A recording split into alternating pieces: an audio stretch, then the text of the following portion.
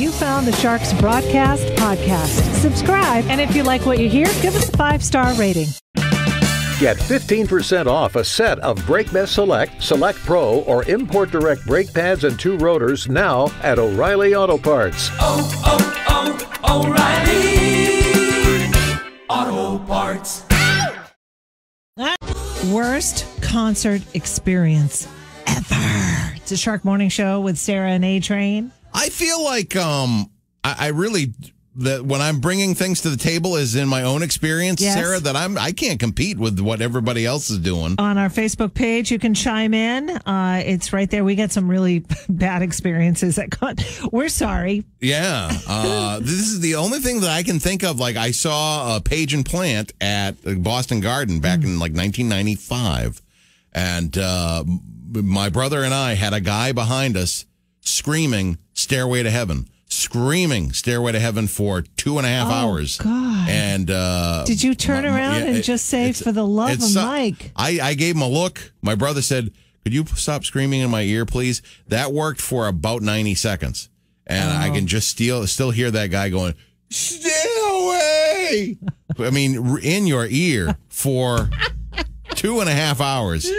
And of course, I was just like, I almost wonder if they're going to get annoyed enough, like because we were behind the stage. Yeah. The amazing tickets that we had, we were kind of like, behind the drum kit and the speakers. And I almost wonder, like, are they going to get annoyed enough to hear this and then go, all right, well, look, we haven't played this since Live Aid in 1985, but this guy is so annoying.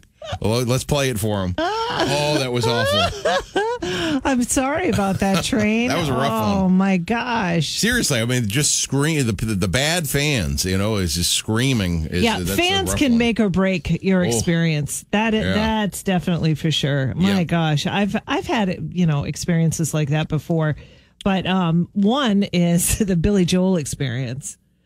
Do you remember that? I was waiting for this one. Yeah. Oh God. Okay. Well, a friend of mine got 4th row tickets for Billy Joel because he knew how much I love Billy Joel at the Garden. Not only that, but he got a limousine as well.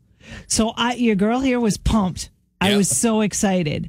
I'm like, oh my goodness, so excited. So before we left the house, I had a flute of champagne. Okay. Because I thought, that's classy. Oh yes, classy. We're going into a limousine. Okay. So then we drive down there. I think I maybe had another flute of champagne in the limousine. Yeah. So then we decided, okay, we've got a little bit of time before the show. Let's go have a martini. That was a bad idea. Uh-oh. So I had one martini and I had another martini. Okay. That's a lot of alcohol. Oh, all right. A lot. I am a lightweight. Yeah. And usually one martini is going to put me on the floor. Yeah. I didn't know that there was this many drinks. Okay. Yes. Yeah. So now you've got the picture. Uh-huh. So now it's time to go into the Garden because he was playing at the Boston Garden. Okay. So I'm at the Boston Garden and I'm looking around and I am like not in any shape to be like, I'm walking okay, but there might have been a stumble or two, So someone pulls me out of the crowd. Puts me into this room and I'm just kind of like hanging out. I'm like half with it, half not. And by the way, did I mention I was drinking on an empty stomach? Oh, I yeah. had not eaten. Oh, whenever that happens, I can't even see straight. Right, right. So I'm sitting there and I'm like, okay. All of a sudden I hear the atmosphere. I'm sorry, she can't go into the show. You can go in, but she can't. Oh. So I lift my head up. I'm like, wait, what? I'm thinking, what? I'm sorry, you can't go into the show. I said, why? Huh. And they said public intoxication. Wow. Yeah. See, I didn't know that they had a little holding pen area. Oh. I feel like there's been a lot of my stories of run-ins with the law lately, hasn't there? My goodness. Get some Bobby Fuller 4 on. I fought the law and the law won. But that wasn't even like the jail thing. It was just like, whoa, let's sit her over here for a second and figure out what's going on. Right. Oh. Right. I couldn't. Right. I knew you would think that they would just keep me in the holding pen or whatever at the garden. Yeah, a little bit of, they'll check out how you're doing and then go, all right, she's fine. Yeah. Get her back in. But no, you failed. Yeah. Oh, denied. So did you just do like the walk of shame and then you went to the limo and that was the end of the night? We were home by 9:30. Oh. It was really bad. Oh. It was I felt so sad. Huh. And I was telling another friend of mine about it after the show, and he goes, "What? Public intoxication? They let Billy Joel in." Which I thought was wicked funny. He likes his wine. I know. But it taught me a lesson, though, I can't drink on an empty stomach like that. So, absolutely. Wow. We'll take your concert horror stories right there on our Facebook page. Here's what's trending on seacoastcurrent.com. All right, here's what's trending today. A lack of bus drivers is affecting the coast services in Maine and New Hampshire. A fundraiser for a beloved Dover, New Hampshire cheerleader nets over $22,000. And get a COVID-19 shot in Maine? You can up the vaccination land jackpot. Details on those stories and more on the free-to-download Seacoast Current app. Be current. Stay current at seacoastcurrent.com. Shark Sports and Weather coming up next. It's 7:16. It's the Shark Morning Show with Sarah and Adrian. That's one of my favorite sounds, The feedback? No. At the very end? Or? No. Oh. Okay. Colin used to do that when he was a baby. And, when he was doing the, trucks in the living room and stuff. Oh, yeah. And that would be the noise Siren. of the ambulance. Yeah, That's right. Very good. So cute. Oh, where is that little boy? He's now fully cooked adult. Anywho, it is time now for the brain strain. And we've got a Father's theme going on, Train. Yeah, this is cool. Of course, all dads love Indiana Jones because the Raiders of the Lost Ark 40th anniversary DVD special thing that I'll get you if you solve it. New England dads, Sarah. New England dads. Yeah. The number one sports-related bucket list activity that they want to do is this. Oh. New England dads, the number one sports-related bucket list activity that they'd like to do is this. What is it? Oh, number one. Wow. All right. Well, hey, give it a shot. 877-45-SHARK. That's 877-457-4275. If you get the answer that we're looking for, you win an incredible prize. I think it's like a DVD or something. Oh, I'm telling you, Indiana Jones, 40th anniversary, with all the bells and whistles. They may not come with a bullwhip, but it might. It might. Might even have the hat. Who knows? We've got the Beach Boys, Boys to Men, all on the way on the Shark. The Shark Morning Show, man, it's going to be a gorgeous day today. Beautiful today and tomorrow. 79 and sunny. Tomorrow, 82 and sunny. We're rocking the brain strain here on a Thursday morning, as I like to call it, almost through with the week, Thursday. Yep. And number one thing that New England dads want to do on their bucket list, it's a sports-related thing. What is it? Okay, 877-45-SHARK. We gave you quite a hint before. Think Loudon.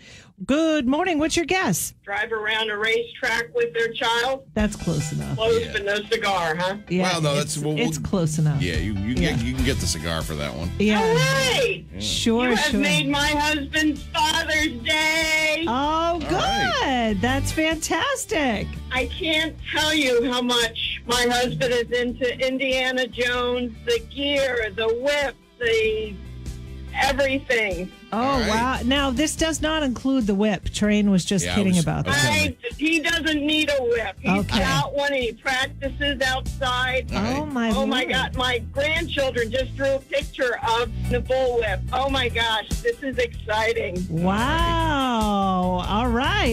You hang on just for 1 sec, okay? But of course, thank All right. you. Hang on. All right. That's awesome. Yeah. Yay. Happy Father's Day. 40th anniversary Raiders of the Lost Ark. Dun, dun, dun, dun, dun, dun. Ba-ba-da, da-da-da-da-da. One of my faves, too. I really like that. You know what? I'm going to go back and watch that at some point. I don't think Indiana Jones never drove a race car, but So that's a number one thing, right? That's what they want to do. They want to drive a NASCAR, drive a race car. You did that, Sarah. Did that very well. There's I did not. gears involved and stuff. There are gears. Wow. Yeah, it's 4 on the floor. Okay. Give myself street cred for that. Yeah, that's very good. 4 on the floor. I know there's like a throttle. Yeah. So there you have earplugs, right? And I went up to NASCAR for a media day, and it's coming up, actually. It's this month again. And all kinds of media people go, and they're able to get into the race car and go around the track a few times. Yeah, it's timed. It's timed, yeah. And there are prizes, so you and I went up, right? And did you go around too? No, I was You the first one. suited up. I suited up and I went in the passenger side because I cannot be trusted behind any sort of manual operated vehicle. Forget it. When we went up, Sean McDonald from MUR won the media race. Yeah, they might have done that. Just I would never say this, but Chronicle, they probably get the extra. Oh no, I don't think so. It was legit? I think it was legit. Okay. Yeah, he was. He did really well. They did give me a trophy for coming in dead last. Oh. At the Speedway, I had Danica Patrick's car. Oh yeah, I remember that. Yeah, that's awesome. Yeah. So my earpiece wouldn't work. Uh-oh. So they couldn't tell me to pull in. So I kept going around and around and around. All of a sudden, I see some guy in my way. I'm like, whoa. Had to put on the brakes. They had like the green flags or whatever saying, come on they in. put a guy. Oh, okay. I'm like, wow, there's brave. Just like, get that lady off the track. Yeah, they're tough. Oh, that was cool. I just remember they had awesome lobster mac and cheese. That was all I remember. My friend Shannon works up there. We could go up there again if you want. Yeah, that's fun. Yeah, if you've never been up to the Speedway, it's wicked fun. Yeah. It's a really good time. Super nice. Yeah. We've got Toto, Fleetwood Mac all on the way on the Shark. Full day. Never mind a lonely day. It's 7:44. It's the Shark Morning Show. 79 and sunny. Absolutely perfect, according to our P. Gagnon and Son Shark Seacoast forecast. We've got horror stories from concerts right there, Facebook.com. Of course, you can hit us up on the Shark app as well. I think this one, it just might take the cake as we had, it was Hank Williams Jr. Can I say it was Hank Williams Jr.? Of course. Okay. I think this one. He's a legend. Yes. Or he was, I should say. We got. He's long dead. Yeah. Oh, no. Hank Williams Jr. Hank Williams Sr. Oh, he's long dead. Yeah. His son, but that's alive and well. That's good, though, Sarah, because it has a very big part of the story. Okay. On Facebook.com/Shark Morning Show is Amy said that, Hank Williams Jr. comes out, says, hey, if you like Hank Williams Sr. more than me, you can bump, saying bad things. And he smashes a bottle of Jack Daniels on the stage, and he leaves. That was the end of the show. Did he have a big fight with his father or something and didn't like it when people... You're his son. You bear his name. I'm sorry about that. Nobody even did anything. He just walked out. And it was like, ladies and gentlemen, Hank Williams Jr. You like Hank Williams Sr. better than me? Bump, bump, bump. Well, he said bad. He said a bad thing. Okay. And then he smashes the bottle. Wow. That's it. No show. He's done. We had somebody tell us about that on Facebook? Yeah. Oh, my goodness. Unbelievable. That's terrible. I went to go see U2 at the Boston Garden, and I love U2. We play U2 here in the Shark. I'm a big fan. But Bono got on stage at the Garden, and he said, this isn't the Beatles. We aren't the Beatles. Quiet down. We're not the Beatles. Shut up, Bono. That's we kind paid of a lot of money to see you. Yeah. We can scream if we want It's to. a very rock star entitled diva-ish thing to say. Isn't it? Yeah. I know. I don't like that one bit. I don't like that one bit either. Can I share a quickie? Yeah. Okay. So I was a big 9 Inch Nails fan. Trent Reznor now does movie soundtracks and TV soundtracks, but back when he was a rock star, he's still a rock star. He did 9 Inch Nails, his band, right? Yeah. Very kind of goth, rock band. He was playing 9 Inch Nails teamed up with David Bowie. Yep. Okay. Yeah, I know Bowie's a big fan. They had his song, I'm Afraid of Americans, was a great tune. Yes, yeah. yes. It was during that time that we went to go see him, friend of mine. So this friend of mine, I went down to meet her at her house, and we were just about ready to go, and we're all decked out. It's the late 80s, early 90s, right? This probably early 90s, I would say. Uh-huh.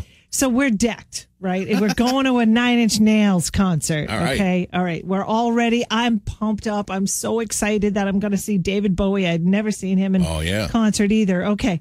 So she apparently left her keys inside the apartment, inside of her apartment, and shut and lock the door. Oh. So we realize it when we're outside. She's like looking for her keys. She can't find her keys. I'm like, oh God.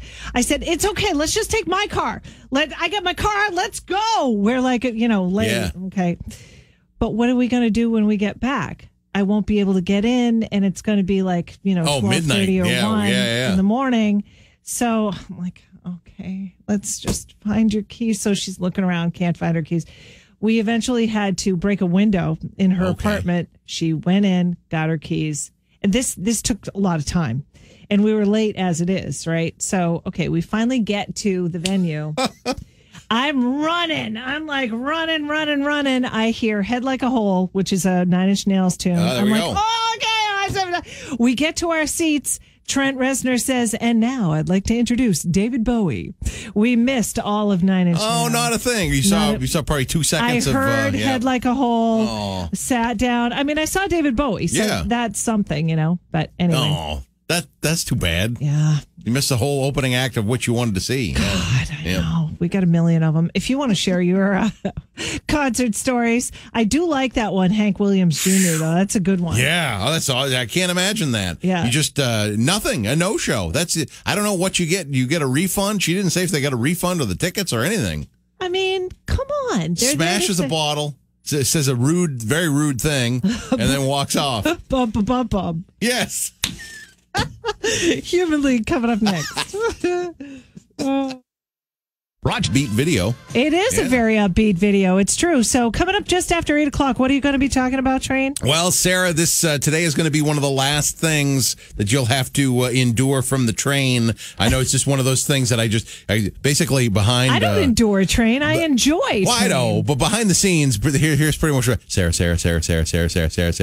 And I did tell her the same things over and over again that are running through my brain. Well, one of these things is going to be going away real soon. Oh, really? Yep. One of the things where I go, Sarah. Oh, okay. Does it have to do with the governor? Yes. Okay. All right. That's coming up just after 8 o'clock. Here's what's trending on seacoastcurrent.com. What's trending, all powered by LDI Solutions. Online at ldisolutions.com. Well, a fundraiser for a beloved Dover, New Hampshire cheerleader nets over $22,000. A Rochester man has been indicted of possession of child pornography. And get a COVID-19 shot in Maine, and you can up the vaccination land jackpot. Details on those stories and more on the free-to-download Seacoast Current app. Be current, stay current at seacoastcurrent.com. We've got Shark Sports and weather coming up next. June 17th, a gorgeous day today. We're going to have sunshine and happiness all day.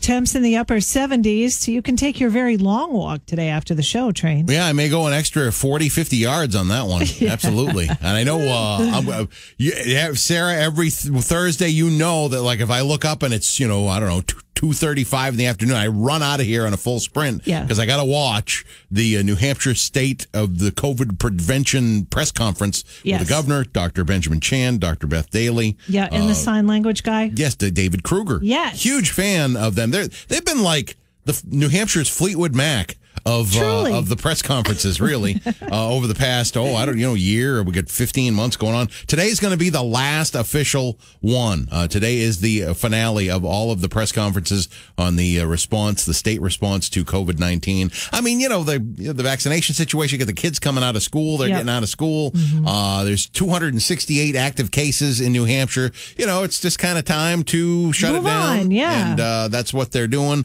So I'm still looking forward to it. It's been very calming, a calming influence to know not only what's going on, but what's going to happen. And I've watched every minute that I can.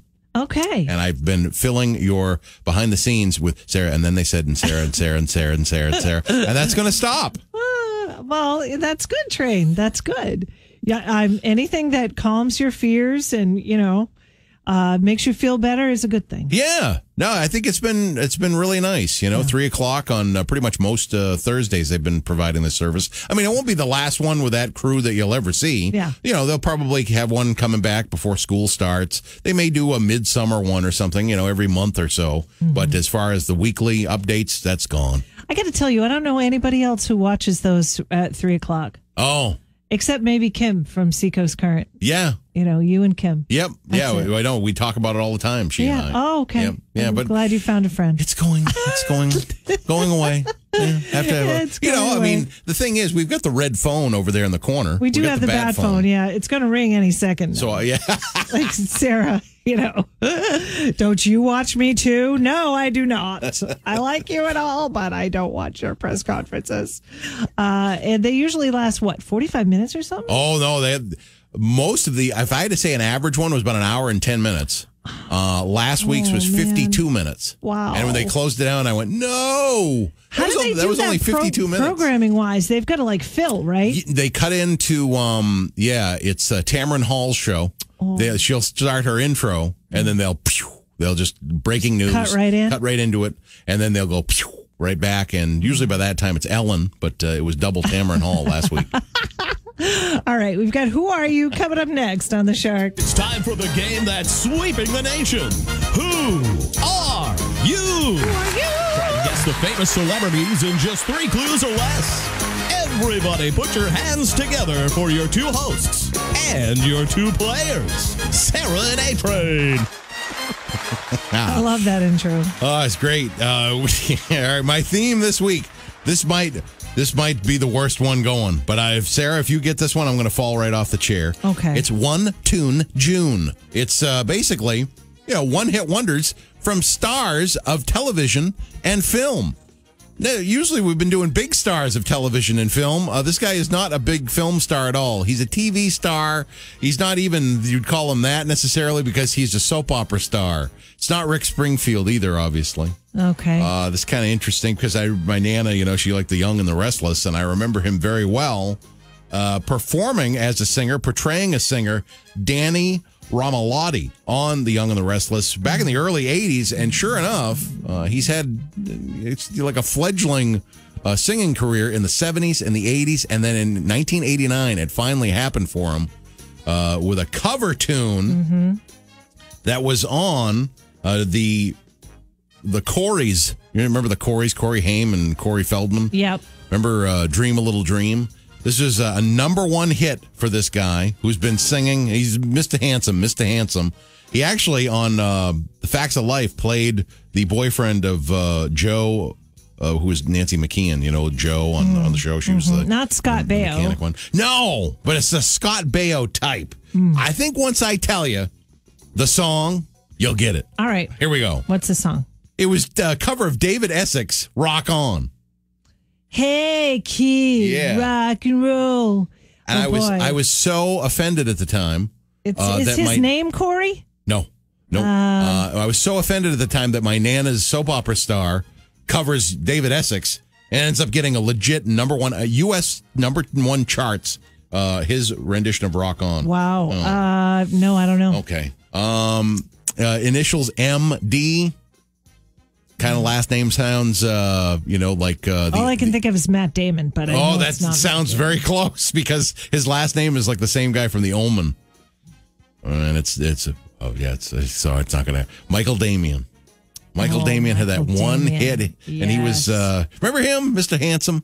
Yeah, kind of. I thought maybe this would be a crummy one. Yeah. He's only 59 years of age. Okay. Yeah. All right. My apologies to Michael Damian. May you come out of your I apologize to him too. World of obscurity. Because I remember when I was just like, this is David Essex. And how is this #1? You were offended? Yeah, it was 1989. I remember being like, what? This is a cover of come on. All right. Well, it's this guy's birthday today.